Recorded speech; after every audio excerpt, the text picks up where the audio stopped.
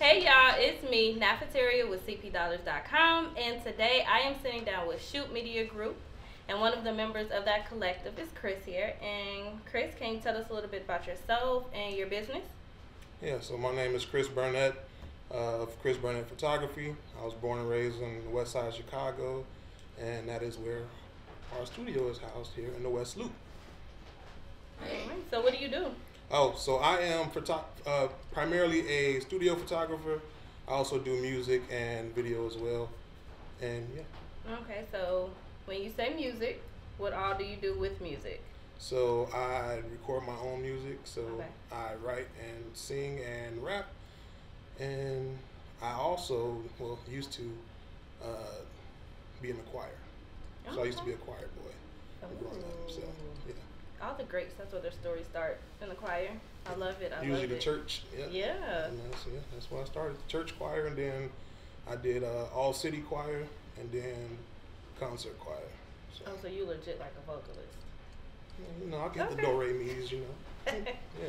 I love it. So do you have any like formal education? Did you go to school for this, or was it just a passion that you picked up? No, I kind of went the Kanye West route in terms of school. Dropped out of college, and this is just the beginning of my own success story. Okay. I feel like college, like I always wanted to go to college. I did go, but just circumstances and financial circumstances weren't the best at the time, and I just never ended up going back. But yeah, I want to eventually go back.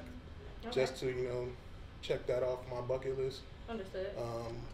But I also don't want to like beat myself up in terms of like all my friends graduated and I never did it. So like it's just find the balance of doing it for myself and, you know, just my own reasons. Understood. Okay. Comparison is definitely the thief of joy. So Yeah. don't compare yourself to other people. I would have to say that, because even though they may have gotten that formal education, you're Mhm. doing something else and pretty good at what you do. Thank So you. I think you should take that into consideration, and you know, the degree will come Yeah. when you're ready for it. But so I'm gonna ask, what got you started in photography? So I guess technically I'm a second generation photographer. Okay.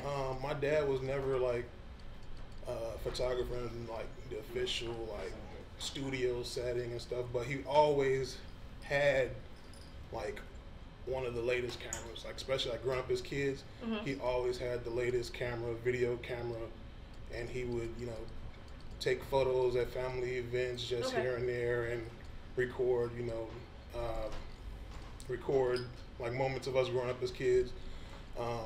So as I got older, I borrowed one of his cameras. At the time it was a Canon T3i, and I just walked around downtown messing around with it, and I took this one photo on my way home from work. I'm like, wow, this actually was a decent photo, and I actually Okay.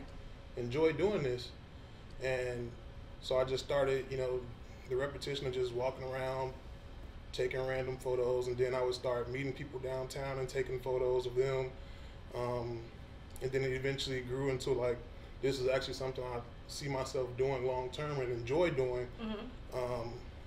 And so I got, you know, start to learn and teach myself photography through YouTube. And as I started doing it in like the business aspect, I started to enjoy capturing moments for people.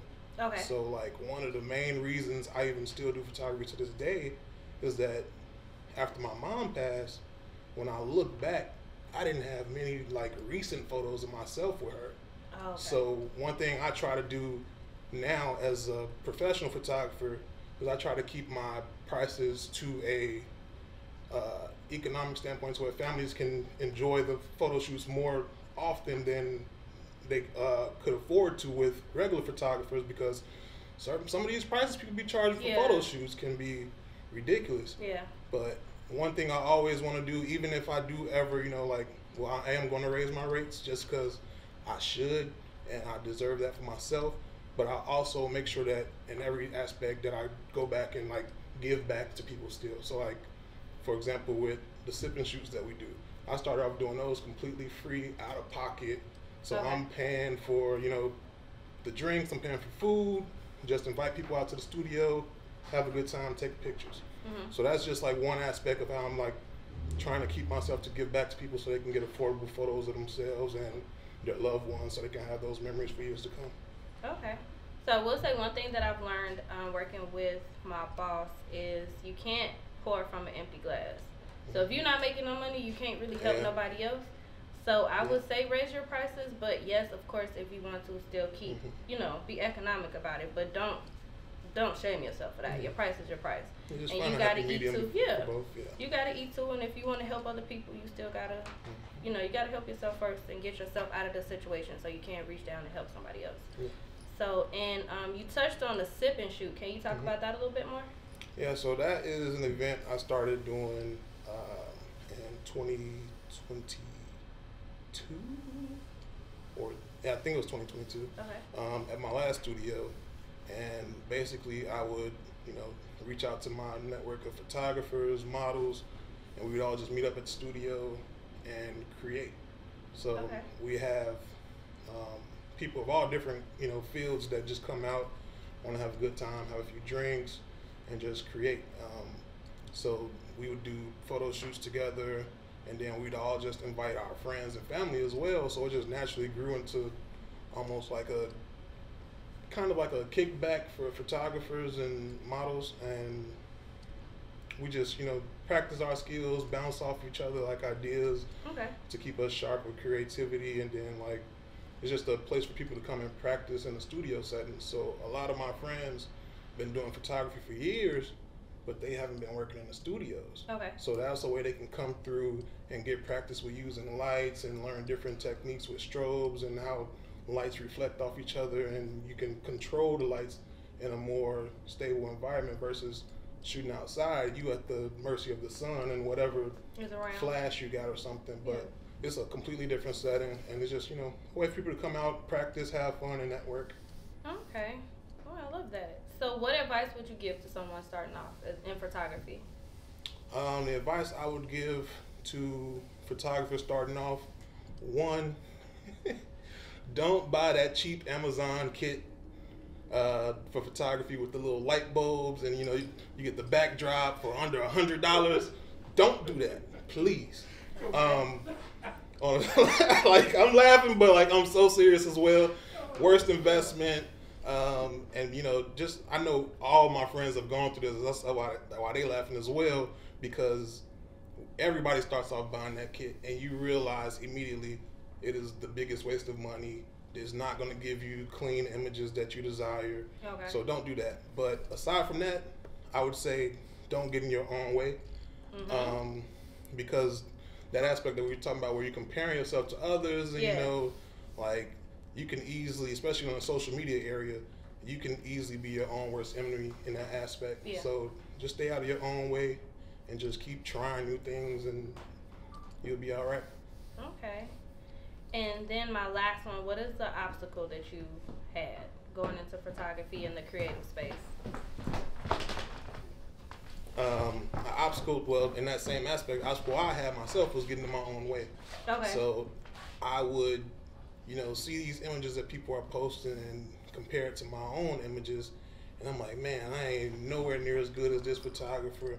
My camera ain't as new as theirs, and I'll never be able to take photos as good as them, and to the point where, like, I wouldn't even post my images on social media anymore. Like, I'll post a picture that I thought was amazing, I get 20 likes. Meanwhile, somebody posts something that I would think is a subpar image, they getting 100 likes, 200 likes. I get that. And I had to learn the hard way, like, one, that's not the true value of your photography, and two, especially now, that's algorithms. That's not even the real testament of your network of people, and everybody's not getting the exposure to your images anyway. So just take that with a grain of salt. Don't use social media and cloud and statistics as a way of valuing your photography. Just value it based off of the memories you create for other people, and that's what really brings me joy photography. Okay, perfect. And then I do want to say, by all means, did you want to promote your sip and shoot? Or? Yeah, sure. So the next sip and shoot we have is coming up January 27th, and it'll be right here at Shoot Media Group headquarters. You can hit the link in my bio. My Instagram is @ChrisXBurnett, and click that link and you can join us at the next Sip and Shoot. If you can't make it to January, the next one after that will be on February 17th, which is also All-Star Weekend. So you don't want to miss that one too. Okay. Well, it was nice talking to you. Thank you. And I look forward to working with you.